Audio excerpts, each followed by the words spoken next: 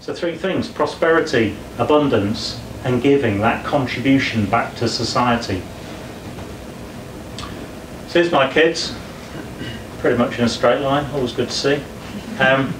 So Ben, Jack, Katie and Emily. And we have this challenge, as I'm sure many of you do. You know, what do you do with pocket money for children? So our first debate was, is it given or is it earned? So we give our children but about £20 a month, but we wanted to do something different. We wanted to teach them values. Yes, we wanted them to learn how money is precious and how to save. But wealth comes in many different forms, and economic wealth is only one form. Okay, so how could we do that? So this is what we do each month for every one of the children, and they know this. They work with us very carefully on this, and they're really passionate about it.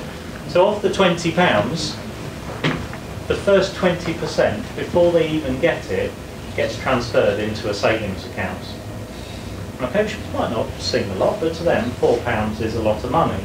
But it's the point of principle that we're trying to endure with them.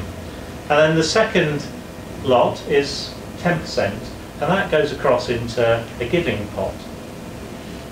And then the third lot is the remaining 70%, and you can see the numbers per month: £4, £2, £14, at £20.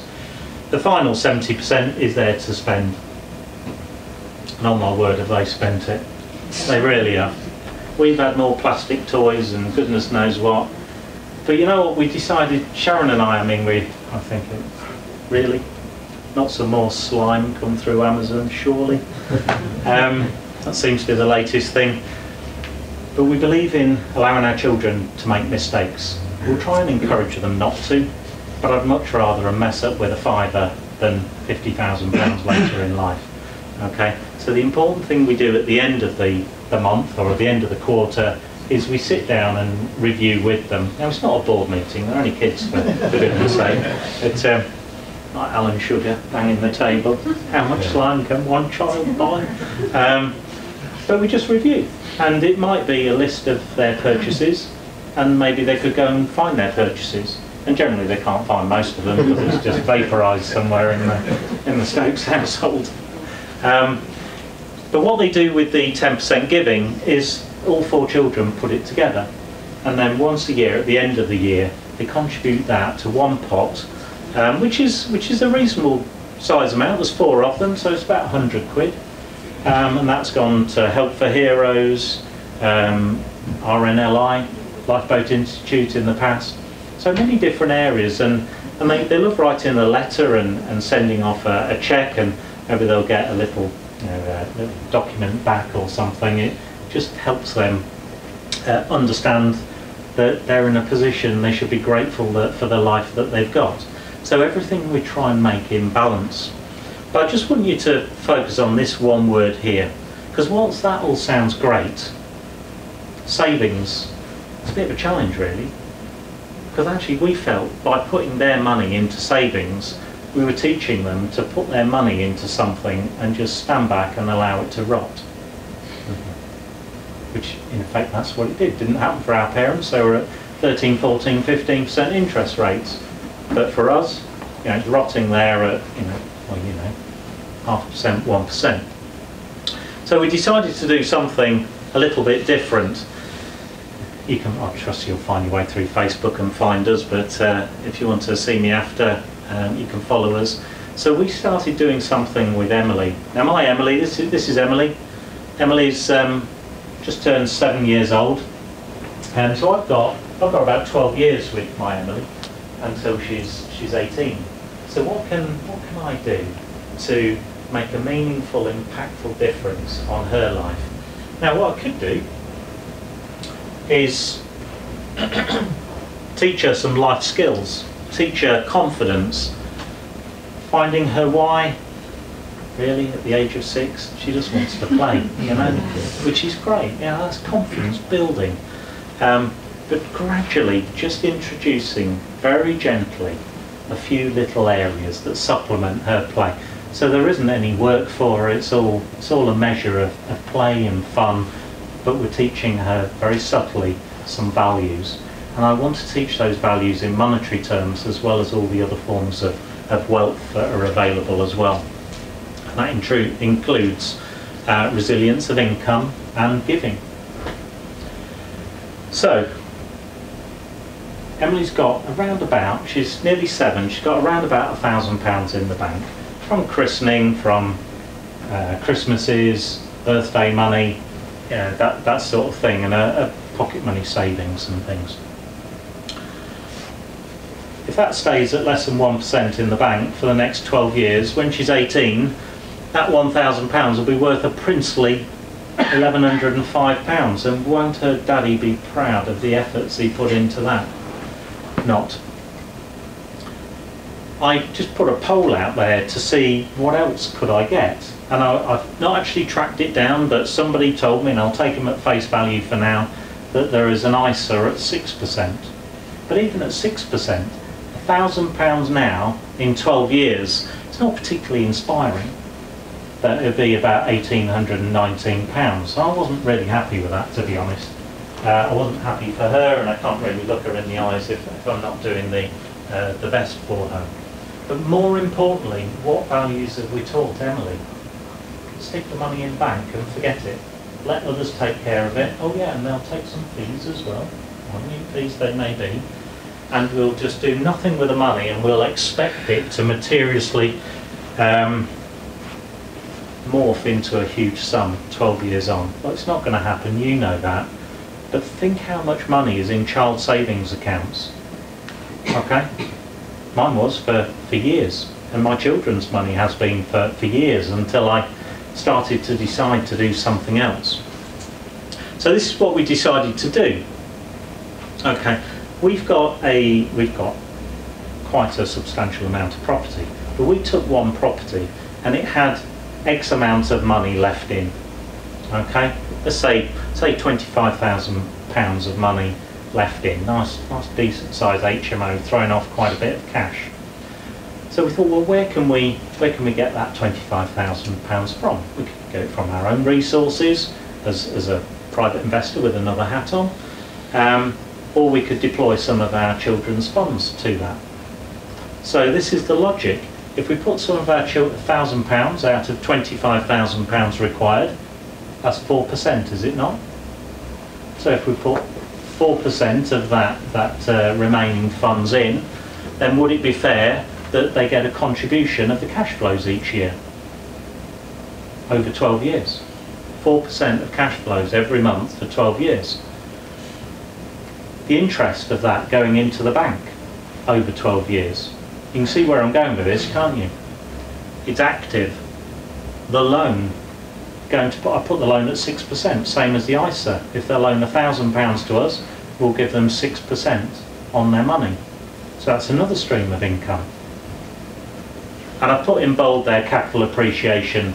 Who knows where property prices will go? I've got a few property prices in Hull and Grimsby, and they certainly haven't gone anywhere in the last 12 years, really. But you know, depending on where you invest, it's the principle. So, is it possible to change that £1,000 into 7,120 by being creative? And you know what? What have I got to lose? What has Emily got to lose? Well, £1,000, she could put that in a shoebox in the cupboard. And what have I lost for Emily? £105 of upside potential in the bank. Do you know what? I'm prepared to take that risk. It's a little bit of effort. She sees a spreadsheet, or she will do as she gets a little bit older. But that's just one example where you can start to engage your kids and just get that little bit of income. Now Emily, she's not that really aware of it at her age. But I tell you what the older ones are. You know, when they get to 12, 13, 14. Okay? Because they'd much rather be getting this type of income than dragging themselves out of bed at 6:30 to do a paper round in the morning. Has anybody here tried to get a teenager out of bed at 6:30 in the morning? My goodness. So how many times? I've said Emily's 7. She's got £1,000 in the bank. Do you think there's a chance in the next 12 months, 12 years, she's going to have more Christmases and more birthdays? Do you think she can generate a few more pounds? So how many more times can she do that? Could she do that 4 more times? 3 more times? Times that. I'd like to think we can really help Emily along the way. I don't believe in giving my children anything, placing it right in front of them, but I do believe in giving them the leg up so that they can embrace the opportunity and really feed off that. That's what I do believe. And knowing what you believe and knowing what you don't believe are 2 most important things in your life. Warren Buffett, I must just tell you a story here. 1992, I was working in the US for a large contractor called Peter Kiewit and Sons, and Peter Kiewit and Sons have their head office in Omaha, Nebraska. And who else has got their head office in Omaha, Nebraska? Warren Buffett. Where is his office? In Kiewit Plaza. So one day we'd finished work and we went across to a steakhouse, and there was a guy sat in the corner having a glass of red wine and having his food, and the guy I was with was VP of operations or something. We went and had a beer, and this elderly gentleman called us across, and they knew each other, and we sat there for a couple of hours with Warren Buffett, way back in 1992. And at that point, Warren Buffett was worth about 2.38 million. And since 1992 to now, his wealth has gone up by 56 billion. And quite frankly, mine hasn't. Always take the opportunity that's in front of you. I'm not ashamed to say that I didn't actually know who Warren Buffett was. And he was a billionaire at that time, but the significance, very humble individual, didn't have anywhere near the press that he did then. But yeah, that's, there you go, I've just bared my soul to you. You'll think I'm an idiot, I'll be leaving at the break. Anybody seen Sir Ken Robinson? Sir Ken Robinson. This guy, well, I mean, he's, just gives you an idea here. Imagination is the source of all human achievement. Okay, we were born with imagination and creativity. But from the moment we came out the womb, we generally get herded into conforming to a system. Okay, so as entrepreneurs, we like to be creative, but that's why we're quite contrarian to modern society. And Sir Ken Robinson, I'd like to do me a favour. I'd like you to look him up on YouTube.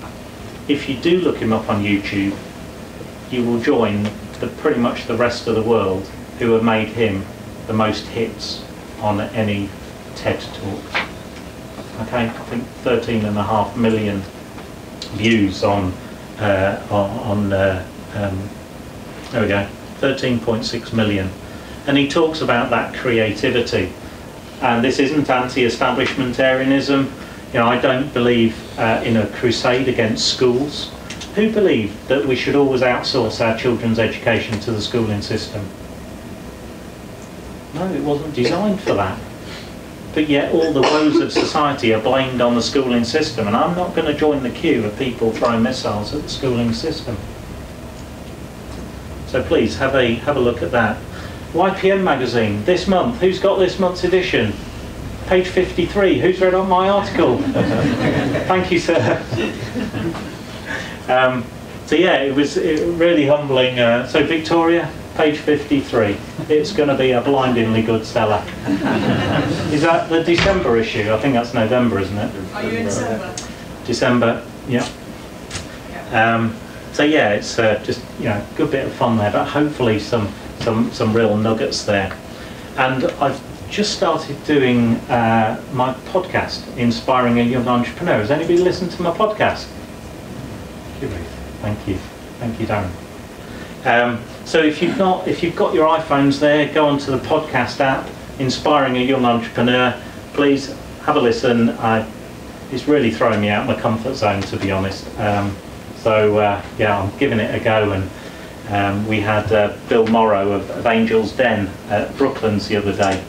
And I was fortunate enough to record an hour-long podcast with him.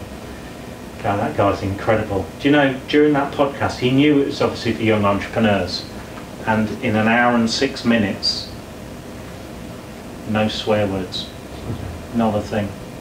And then we went over to Mercedes-Benz World for PPM Brooklands. Oh my God, had he held back? It was like a torrent, it was an avalanche. But anyway, look, please visit that, give us a few stars if you would, that would be fantastic. But to me, it's all about incubating entrepreneurs. That's what childhood's about. Look at that lad there. Has he got a great childhood? He could be anything he wanted to be. And that's what we need to bring our children up. Not to conform. I don't want my children to conform. I want them to actually know that they can achieve boundaryless opportunities. I want them to relish and embrace and learn from failure. Okay, failure is part of evolution. I want them to encourage problem solving and embrace that adversity.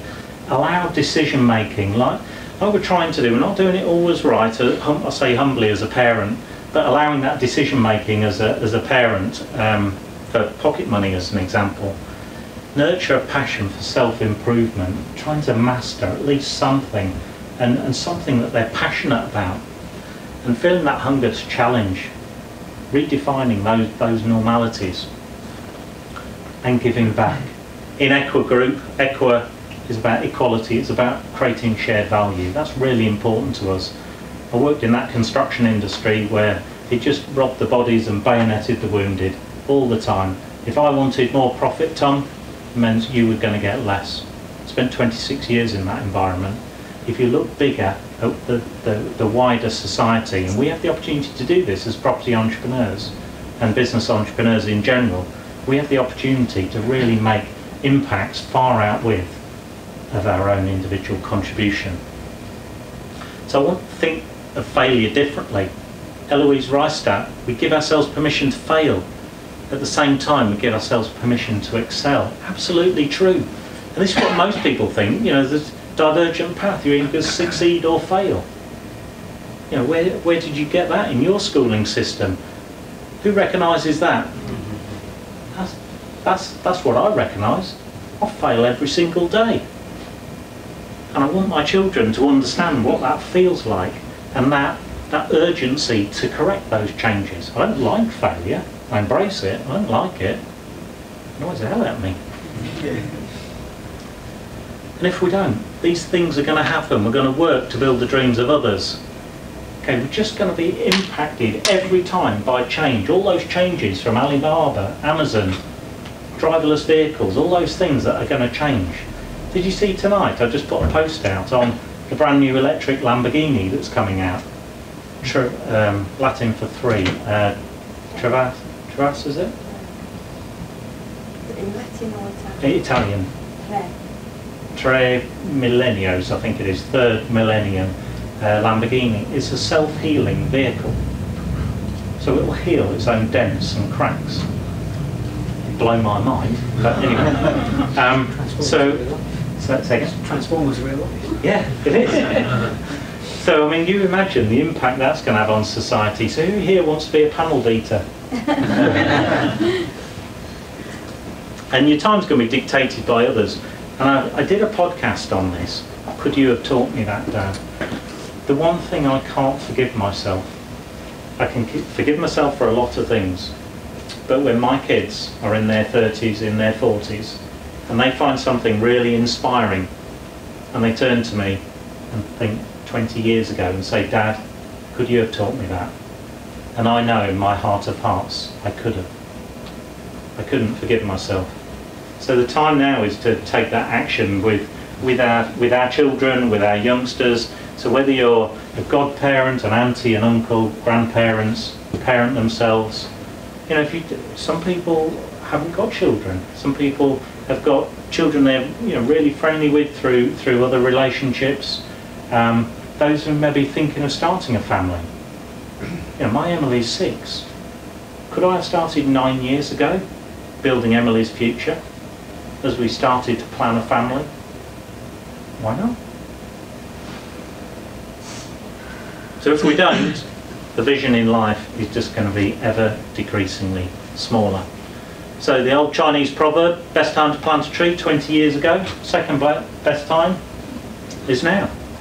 So we only have one life, and what will your children's lives mean? So thank you for listening to me for this first half.